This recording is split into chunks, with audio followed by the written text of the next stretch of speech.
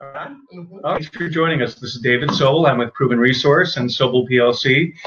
We sponsor this monthly webinar for a program that we call 2018, a woman's financial transformation, or a strong woman's financial transformation in 2018. And we're here today with Brian Goodman, who is a mortgage banker with IAA Bank. And Brian's been with a bank for 17 years, correct? 17. And Debbie Binder, who is the West Bloomfield very active local real estate expert, so a licensed realtor. Thanks for joining us, Debbie. Thank you, David. So we do today and every month is we have this program, and it's geared, as I told you when I invited you in, towards helping women, but men watch as well, of course, understand the basic principles and fundamentals of, let's say, finance, real estate, mortgages, anything related to, let's say, consumer credit. That's what we've been doing for the past 6 months. It's been really successful. And so I'm happy to have both of you here today.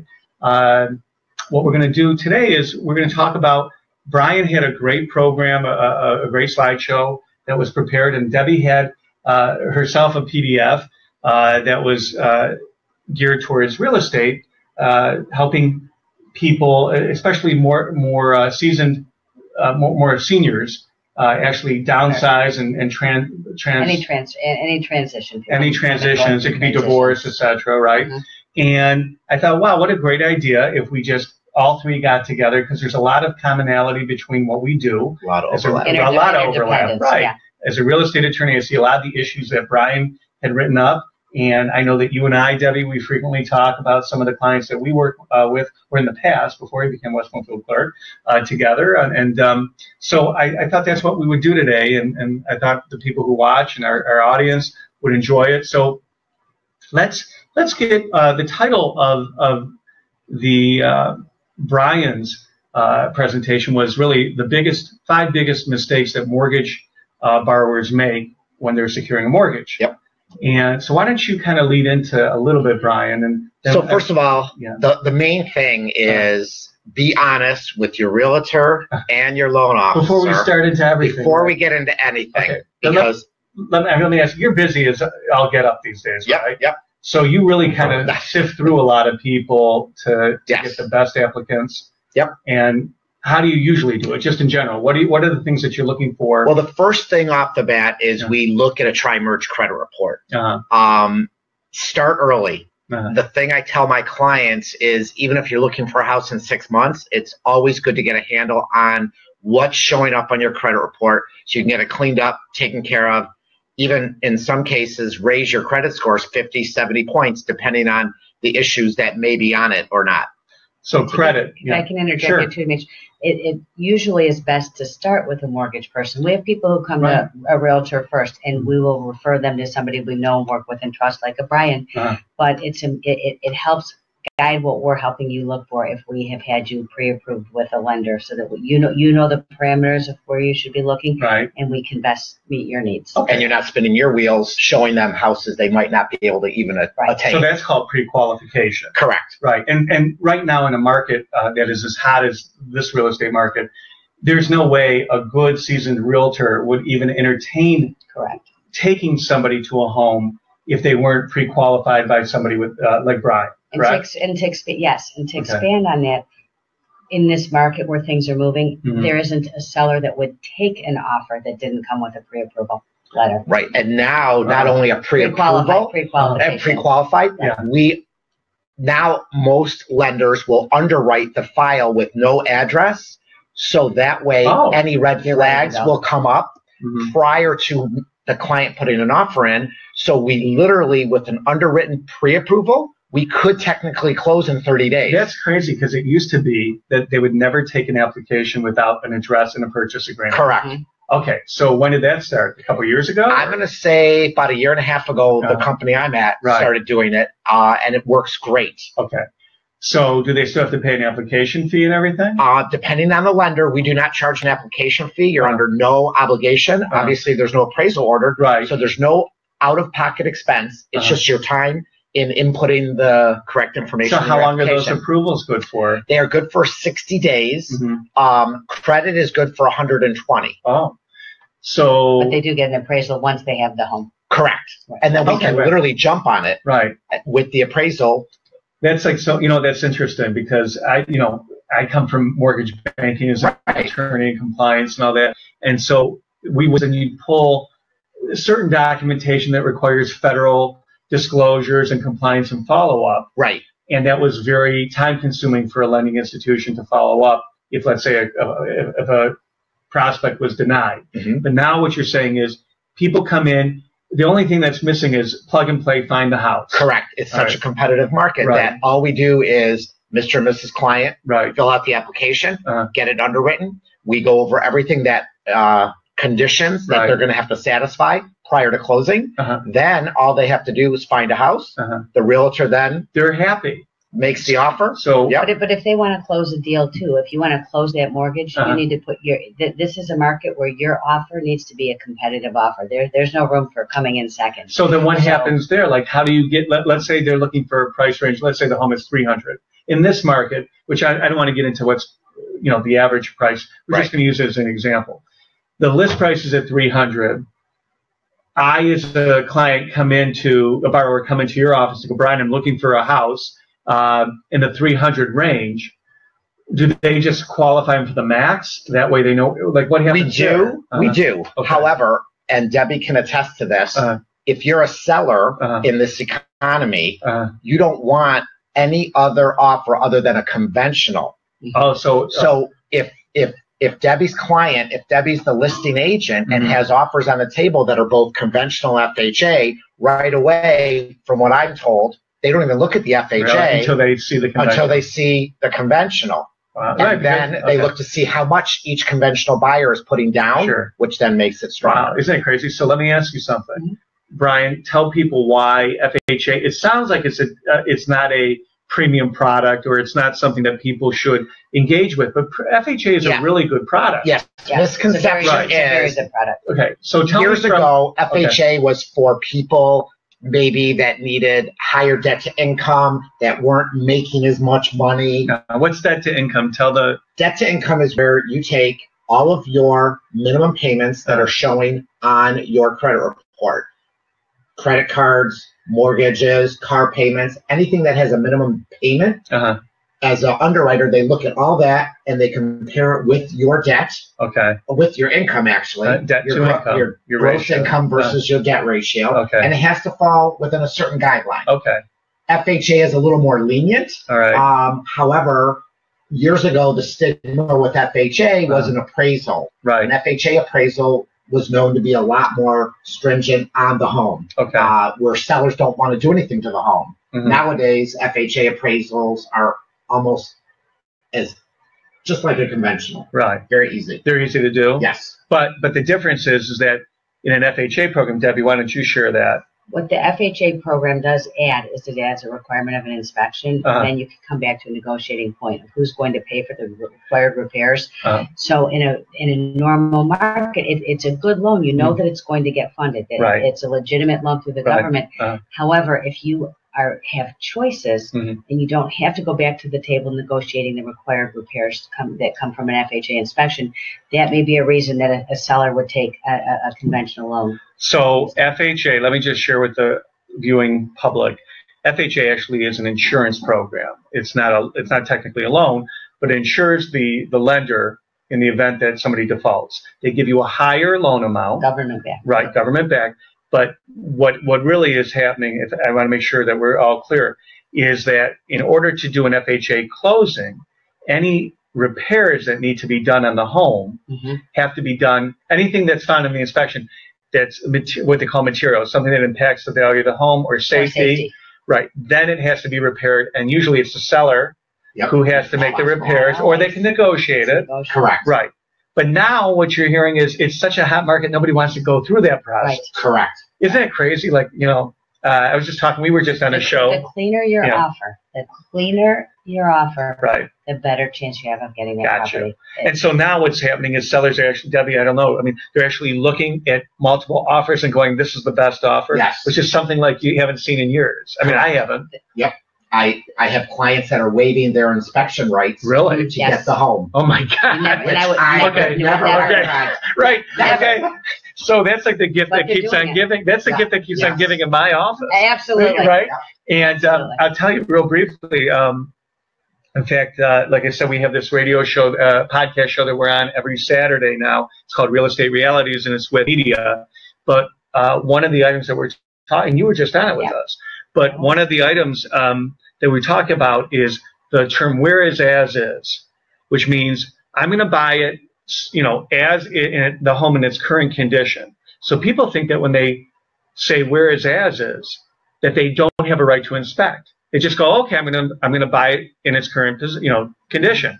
But you can still do an inspection. Correct. Now, which I tell people, what do you mean you didn't get an inspection? Well, you've opened yourself up to a huge can of worms. Yes. You've taken it pretty much kind of sight unseen. You don't know if it's flooding, if whatever is going on. Yep. And you're telling me the underwriters will allow that? That's conventional. Really? As long as the appraiser inspects the property to Fannie Mae requirements, they're fine. So if the appraiser walks through the basement and doesn't see any water damage, to him it's a dry basement. Yeah, but he's not licensed as an inspector. He's not even looking for water. But the inspection is somewhat subjective anyway. One inspector is going to find something, another is going to find something else. It's opinion. So the value isn't determined by that inspection. It's whether the person who's buying it wants to take on those repairs. But if an inspector is doing an actual value determination. Right. So let me tell you how you protect yourself against, even though you're saying, I don't want an inspection, I'm going to take this home, and how it's presented.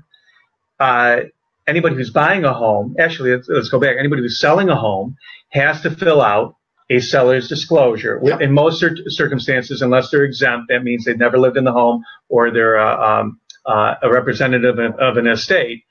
That seller's disclosure. They're tightening up on that too, though. Well, again, the gift that keeps on giving in my law office is that people do not disclose properly or they try and hide things. And so guess what? As a seller, if you don't do it the right way, you're going to ultimately find yourself in a lawsuit. And it will come back to bite you. So the seller's disclosure is in a weird, it's kind of that balance to help people who are waiving their inspections, which I think is crazy. Right. Okay. I think it's crazy too. Yeah. I mean, you're just buying. A home is probably your biggest investment in life. But while we're talking to people out there, and when you aren't truthful on a seller's disclosure and you say, we've never had water in the basement, and then the people move in and your neighbor says, oh, there was a truck there 2 months ago, you have a problem. I have one, just a quick story. I have a property in Beverly Hills a couple of years ago. People purchased the home, let's say in late winter, so like February, March. Of course, it rained in April and May. They came down the stairs. The basement was flooded. They called a waterproofing company. The waterproofing company, and they never saw this before, by the way. Nobody would know about what was going on in the basement. The waterproofing guy came to the home, looked at his computer, because they all have laptops now, and looks and he says, you know what? I bid in this home about 1.5 years ago. We were here. And he says, and here's my proposal. And my client showed photos of the home, how it was listed. The basement was beautiful. These people completely decked out the basement, ignored whatever water was. I think we think they concealed it. It's called concealment. Mm-hmm. And I had to write a letter, and they call it a demand letter. And we had this evidence that the home inspector was there, had everything on file, had the before and after photos, and his proposal, which would cost like $18,000 to do. When I sent the letter, the seller went to an attorney. The attorney calls, and instead of fighting, just said, how much do we write the check for? Okay, which was kind of like, Laura Isley, if you're listening, it's a slam dunk. That's the first time ever. But that does happen. So I find it absolutely, Brian, I should just stand outside. Give me everybody, it's private, but everybody who has waived their inspection, right? And before sellers get nervous, though, you have to disclose everything you know to be wrong. You don't have to search. But, oh, God, I forgot what I was going to say. You can. People are not looking for the home to be perfect. They're looking for that if something was wrong, you took care of it. That you did. So if you put that there was a problem, you put a date it was remediated, whether it was water, whatever it was. They want to see that you dealt with the problem. They're not looking for a problem. I mean, that's actually a really very valuable statement. I mean, in fact, and most people home forget inspectors will tell potential clients that oh, this looks like it was taken care of properly, or this is a red flag. They should have done it. You know. They can tell you that. Right. That's why you don't give up an inspection. Right. But, you know, that what you said, you know, it resonates because I forget it too. Like I expect when I'm looking at somebody's seller's disclosure that it must be perfect. No. And it doesn't. And you're right. They actually have to do a reasonable inquiry into what was the cause of whatever it was. So if they have reason to know or should have had knowledge and then they didn't do it, that's when they're held accountable.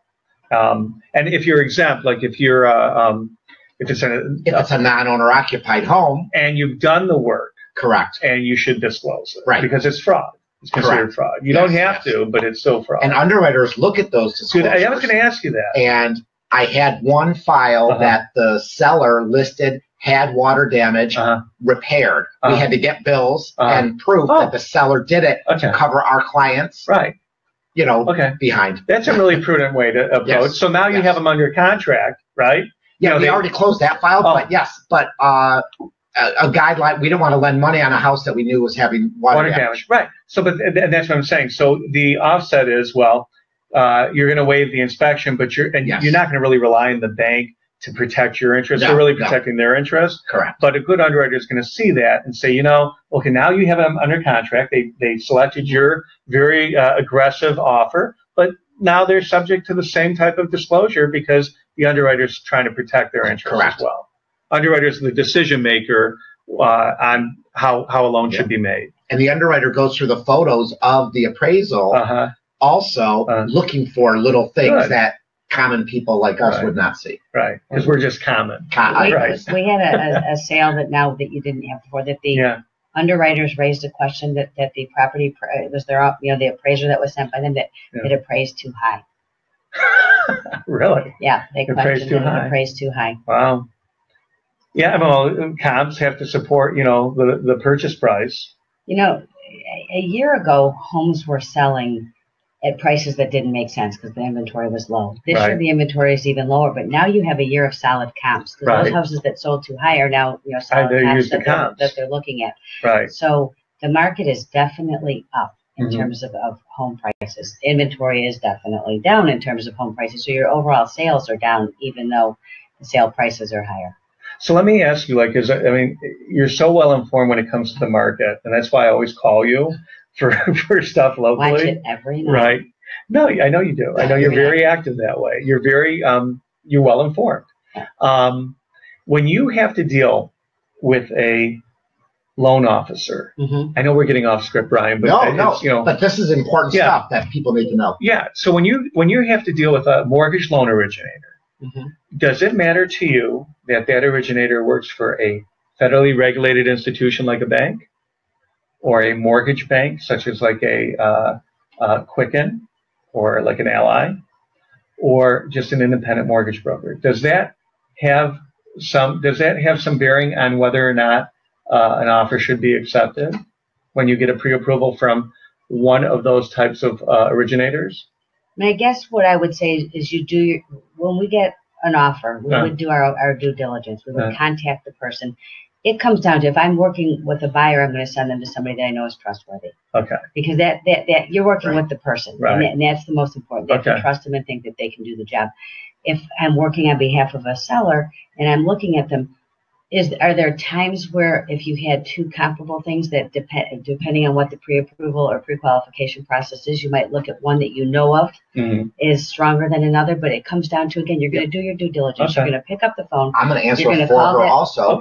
You're going to put myself in her shoes. Sure. She, because she's experienced, she knows mortgage company A never closes on time. Right. Okay. Mortgage company B closes on time, but never put their client through the ringer and no communication. Okay. And then there's client number, mortgage company number C, who communicates, does it in a timely manner, is professional, and closes the loan. Right. So that's the reputation on the street, right? Right.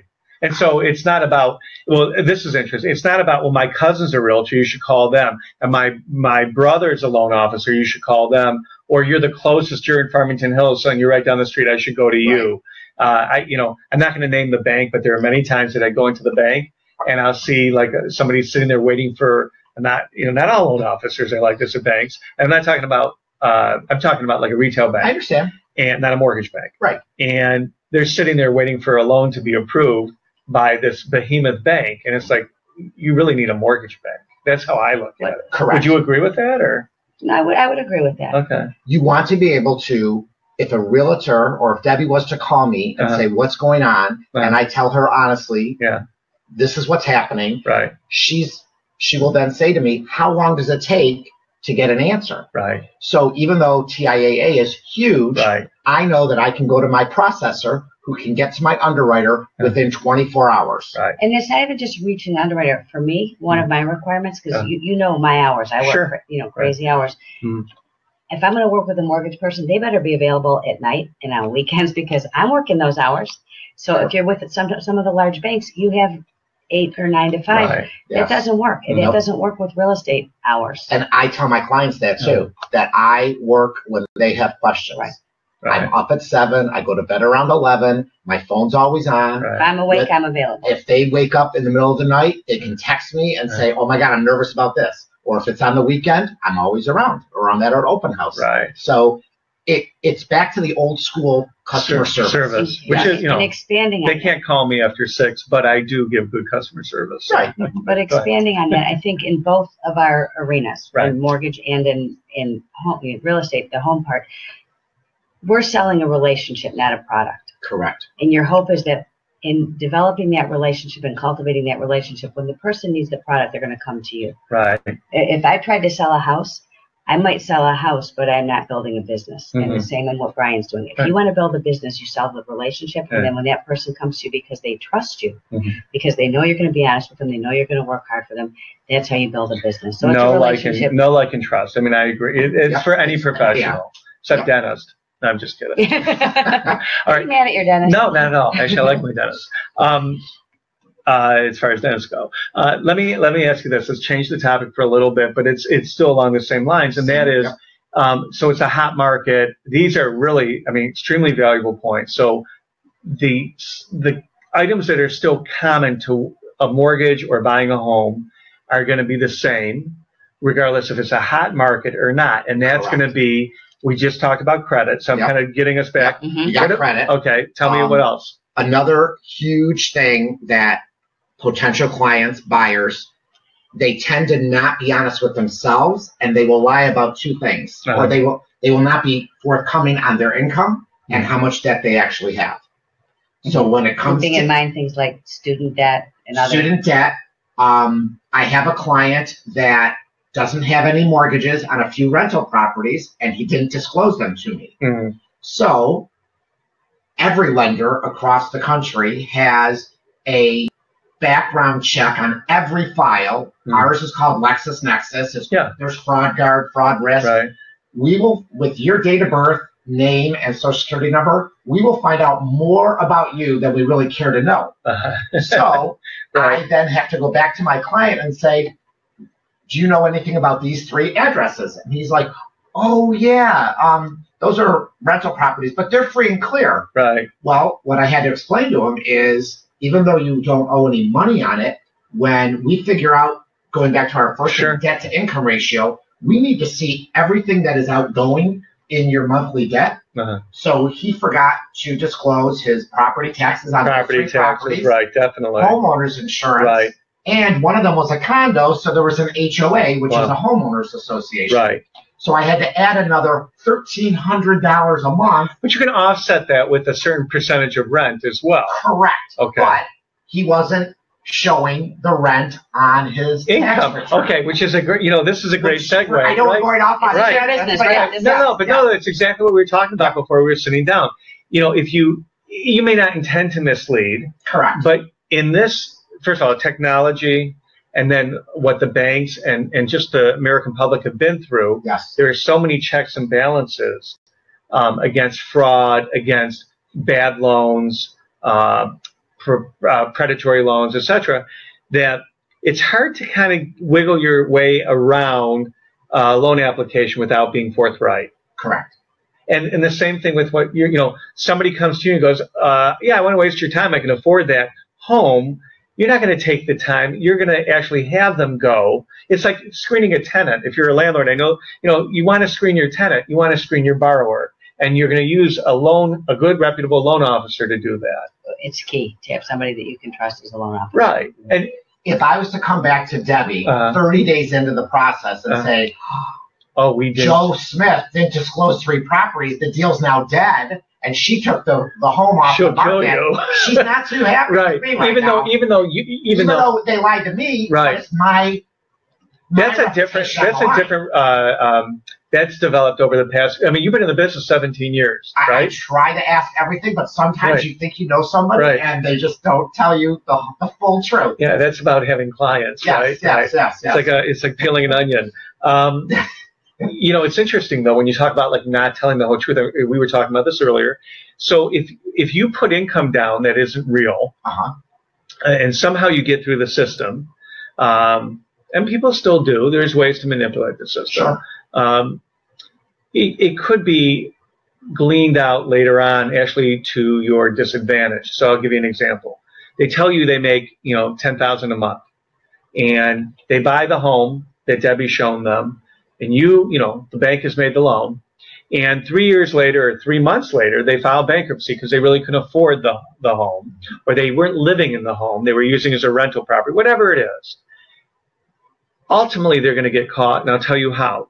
If they file bankruptcy, they have to disclose their income. The systems in the bankruptcy court, plus very astute attorneys who work down there, look and verify income, and they also compare it to your tax returns. Yes. And, oh, did you file taxes? Well, let's see what your tax returns show. Well, wait a minute. When they look at your tax returns, that's not what you represented on your loan application. So what you've done is you've done 2 things. You've committed tax fraud, and you've also committed bank or loan fraud. Loan fraud. Right. Yes. And so if you talk about a gift that keeps on giving, that's one of them. It happens quite a bit. So it doesn't pay to go down that route where you just try to mislead or give fake tax returns. It's much harder. Correct. I mean, you have systems now. I know that you can go to the IRS. You do the 4506s. Correct. But they come quicker, right? They do come quicker. Tell the audience. For those of you, a 4506 is basically a transcript that we get behind the scenes from the IRS to verify the validity of the tax returns that you supplied us. Years ago, when I got my start in the business in 01, the subprime market was huge, and there was companies out there that were manufacturing W-2s and tax returns for their clients. They were inputting what the client needed to make in order to get the loan. There were no checks and balances back then because of everything that happened and the fall of the mortgage industry. Now there are so many checks and balances, like I said earlier, we know everything. So even if there's $100 off from the transcript to your tax return, we're going to find it, and we're going to ask what happened. And then we come to find out there's a lot of amended tax returns, which the borrower forgot to give me. Right. They gave me their original and not the amended. Right. So there's always cans of worms opening up in my business. Right. And yeah, it's scary, but it's good. The checks and balances that are in place. A lot better. I tell people it's like getting a loan. I got married in the late 80s, and I had to show everything when I got my mortgage. Then halfway through, 10 years later, we bought our second house. They didn't ask us for anything but our credit score and a pulse, basically. Right. But now it's back to the basics where you have to prove your income, prove how much bonus money you get, and going back to the gentleman who didn't disclose his rental income. Right. There's nothing wrong with not disclosing your rental income, but if you don't disclose it on your tax return, it is not money that I can use to qualify you. Basically, the only income is W-2 income, and I think I talked about self-employed. Self-employed income is a whole nother. We could talk hours on that. I know it's hard. Unfortunately, I have doctors and lawyers who make very good living but they have really good accountants. They write things off, and they can't qualify for the type of house they want on paper. Right. Sometimes those self-employed people have to bite the bullet for a couple of years and actually report the income. Correct. Without taking off the expenses. But that's a different, that would be a different day, right? Episode, yes. Let me ask you this, because another area that again is a common theme, regardless if you're buying or selling, and you need to get a mortgage, and that is not having enough money. Right. Tell me about that. So you're dealing with Debbie buying a house. Well, she doesn't really actively sell now. Correct. Okay. She's just she's an active expert. What happens is they're working with their realtor. The realtor's showing them, let's say, a $250,000 house, and they know that they need minimum for a conventional or 20% down to not have PMI, which is mortgage insurance. And they're figuring on they need 50 grand to not have PMI. Okay. So they're like, they saved enough. They got their 50,000. They're working with Debbie looking for a house. They call me, and most consumers and buyers assume that the closing costs and prepaids, and I'll get into what prepaids are, can be rolled in the loan like a refinance.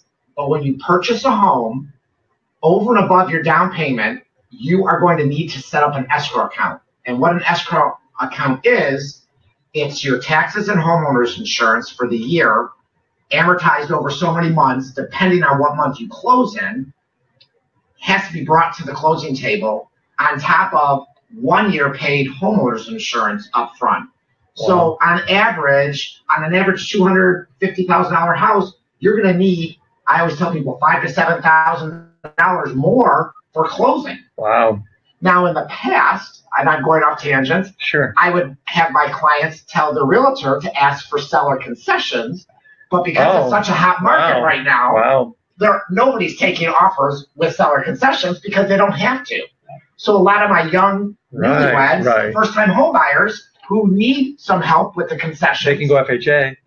No, but even the FHA, if the home, it's a catch-22. Right. The so seller they don't doesn't want to take FHA. Right. That's why I said. Yeah. But, so what do you do? Like they just aim for a less expensive home. If you're with somebody you trust, you're going to know that up front. So a good lender is going to explain that to their client so that they know to factor that into their affordability. And yes, and if you start early enough, at least 60 days, there's a seasoning thing. So if a mom or dad or relative is lending you or gifting you, keyword gift, gifting you the money, and that's tracked down too. It could go into your bank account prior to 60 days of the transaction, and we don't have to ask. You don't have to verify it. Oh, correct. That's interesting. But if it's within 60 days of the closing, we need gift letters. We need the donor's ability, so we need to see the account it came from the donor. Do you have to verify the donor's income? No. Okay. But a lot of times the donor doesn't want to give 60 days of bank statements.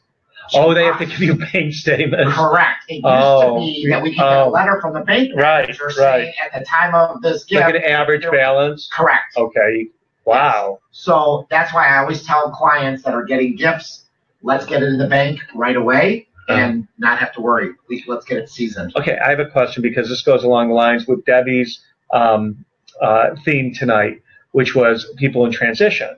So if you're a recent divorcee, or you're single, or you're older and you're single, affording a home, of course, based on income, it makes it much more difficult. Do you do a lot of? Debbie, are you selling a lot of homes to single people? We've worked with many single people, right? And I was there. Right. I came out of a marriage and bought my first home by myself. It's harder though. It makes it more difficult, right? Well, you're working on a different. Your numbers are different at all. So your income is different. Right. You're relying on a single income. You obviously what you're going to be able to afford is a lower price than what two people two can afford. I guess it's all relative. And again, it's relative, but a lot of times it's a shock value. Okay. It's hard enough going through a death or divorce, and then you have to buy a home, and then to have to buy a home. Okay. it can somewhat and to learn the process. And that's the one thing I do see over and over, and I'm sure you do too. People who are entering the market for the first time due to death, due to divorce or whatever it is, they just don't know. Right. And it's a lot of work too to get the information, right? So it's a lot of educating and coaching them through it, but just from A to Z. They don't know, where do I start? What's the first thing I do? What's the first call I make? They've never done it alone. So and their credit, if they've had like a divorce, I mean this is stereotypical, but it seems to be the general rule, not the exception. If you're going through a divorce or there's a death, credit does get impaired. It can be impaired. And you could have debt in a house that you own. Oh yeah, jointly. Yeah, sure. Correct. Sure. And depending on the divorce decree and what it states and who's responsible, that debt ties into your debt's income. Right. And key, what I tell all my middle-aged clients, you never know what to expect when death happens. Make sure that both spouses have credit in their own names. Okay. Absolutely. Joint credit they think is joint is not. I had a client, lost her husband after 40 years of marriage. She was on everything. However, the credit cards, she was a co-signer. She wasn't, her social security number was not tied to the accounts. It took a couple years for her to get back on her feet with the credit card and getting her credit score up. It's not that she didn't have bad credit, she just had no credit. It's key that everybody. Like no income. If you have no income or you don't have credit. Well, I mean, if there's one takeaway today, besides the fact that people are buying homes without any inspections, which is crazy to me, but is the credit. Yes, credit is key. Well, credit's important, right? Correct. But credit's important if you're renting. Right. You cannot get housing without credit, whether you're renting or buying. Right. But to be informed that if you're, and there's still a lot of people who are stay-at-home moms, or they go through and they take a card, when they're first getting married, and it's it's in the wage earner's name. I don't want to sound sexist or in any way, shape, or form. It's usually the male or the husband or the breadwinner now, because it doesn't matter, right? It's just one person's making the money, most of the money, and the other person's staying home tending to children or just not working. Yep. And they don't investigate further. They just get co-signer. Correct. And that's a problem. And now if that one person's on the loan, that's debt against them. They've been a stay-at-home parent and they have no income coming in to offset that debt. Then they're going to have a very hard time buying a home. Right. Yep. That's listen to these two people, because that's really co-signing on a car and student loans for your children or for your niece, nephew, brother, sister. It's your debt. Look, it's your debt. Right. So when you go to buy a home, you have to disclose that. Right. Correct. Co-signer. Yes. And student loans are a killer. I mean, I deal with a lot of large student loan issues and negotiating those. And one of the issues is parents who are trying to get off their children's student loan. That's usually grad students. And they're like, I didn't realize I'd be on the hook for $300,000 of med school. And you're like, well, you did co-sign it. You know what they call co-signers, don't you, in law? What? Idiots with pens. That's what they call them. But that's just a joke, lawyer joke. But this is still a informal. Oh, sure. So.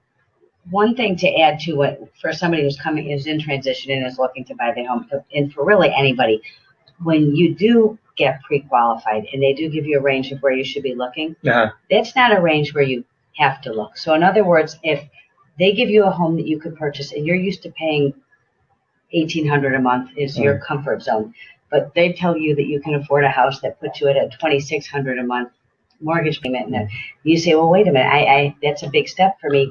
You don't have to buy that. Correct. You have to use some common sense there. I mean, again, you have another that's a jewel. That what you just said is really important. That's key, what she just said. I have people I've worked with in the past as a loan originator. Right. We're commission only. Right. And we get paid on the loan amount. Right. So there are plenty of predator lenders out there that don't care that you are coming from $1,800 and they're putting you in at $2,500 a month, because they rather do a mortgage for $250 rather than $175. Right.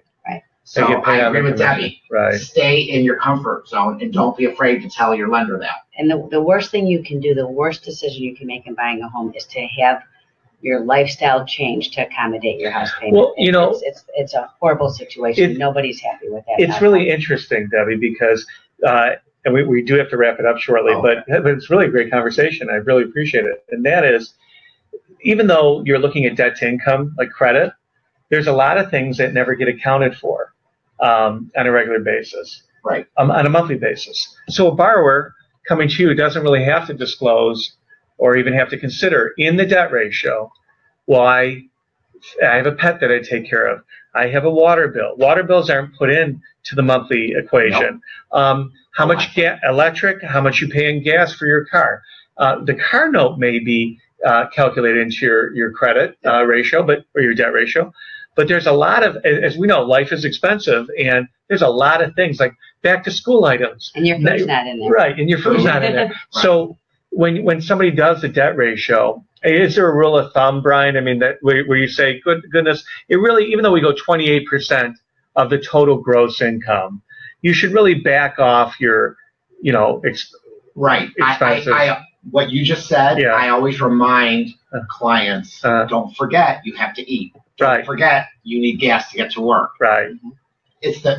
And like what Debbie said, you don't want to be house poor, especially when you are transitioning from two incomes to one. Right. If there's a death or divorce, you do not want to be house poor. And that's important when you are making that transition.